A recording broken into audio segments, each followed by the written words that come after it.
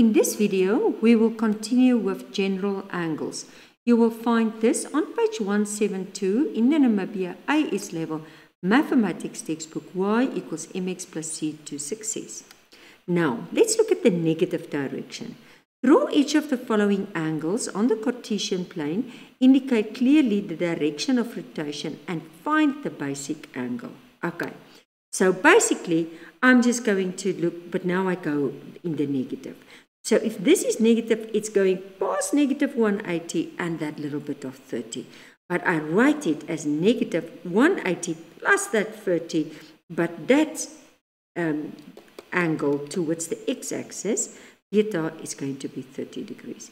If it's this one, it's a little bit over, can you see? So it's going to be 1 revolution and that little 10. So we write it as 360 plus 10, so beta is 10. And then this one, it's going to be, this now in terms of radians, so it's going to make, now, you can first subtract just 2, but just leave the negative out. Just in the negative, I go around like this. So it's 1 2/3. So remember, 1 will be, okay, so it's going to make the full revolution.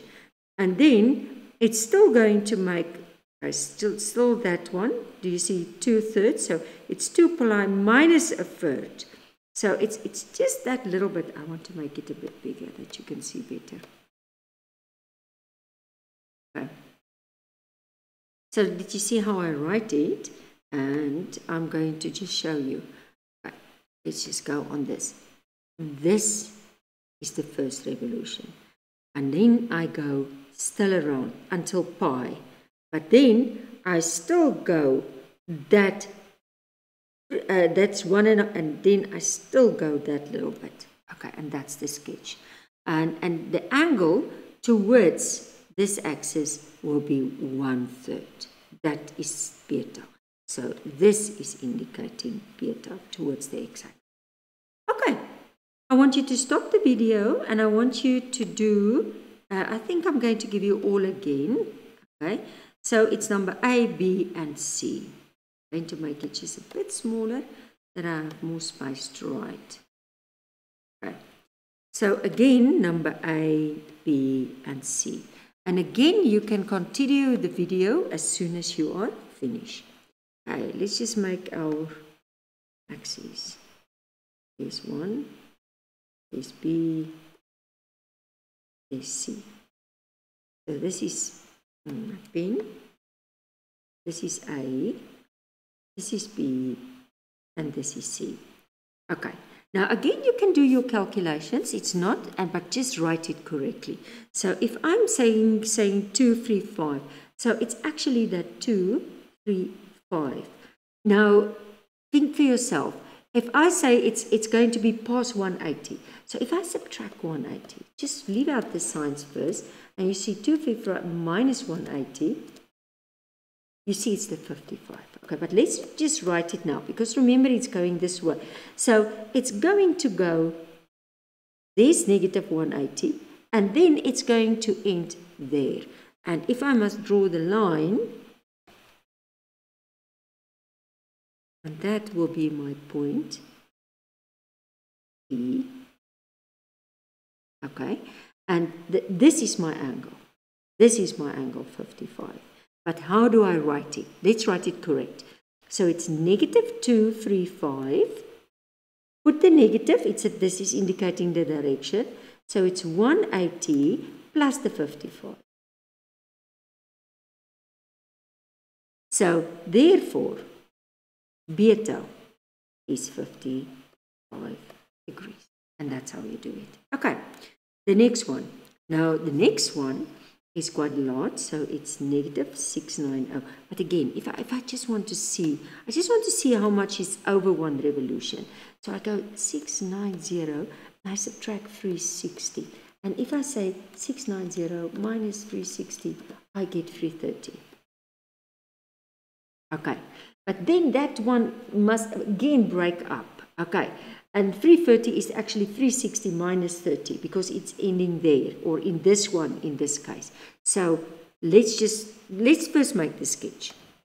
So the sketch will be that I will go around like this, But then I will go again.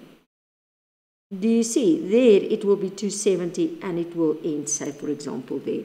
So if I must make a line, sorry, I want to use my, and I didn't like my sketch. Can I just, I just want to make the sketch a little bit better. I don't want it to cross. Yes, this is better. Okay. And then I draw my line. And this is my P. Okay. And this is now beta, which is 30 degrees. But let's look how I write it. I write negative 690, and that will be negative 360 plus the 330. Okay, and that, if I move it a little bit, that will be then 360 plus 360 minus the 30. So I'm breaking this one up. And that, therefore, okay, let's just go in by saying, therefore, beta is equal to 30 degrees. And that's how. Okay, and then the final one, in terms of radians. Okay, and now this one, I will again, if I want to really see, I can just say, oh, it's negative 5 over 6. So it's not 1, it's less than 1. So I can actually say, okay, if I take pi, I subtract 5 over 6 pi, I get that 1 over 6. Okay, but remember you're going this way around. So if you start, that would have been negative. But then you will just go, it's a little bit short. Do you see? Because it's not, if it was 7 over 6, it will be a little bit over. But now it's a little bit short. So I will just go, make my line. This is my beta. 1 over 6 pi. Okay. And this is my point P. Okay. But how do I write it? So I say negative 5 over 6 pi. Put the negative because it's in the negative direction. I could have put arrows there. That maybe it would have helped you. Okay, so it's negative, and then it's negative pi minus pi over 6. To get that 5 over 6. Okay, and therefore, beta is equal to pi over 6. And that is my final answer.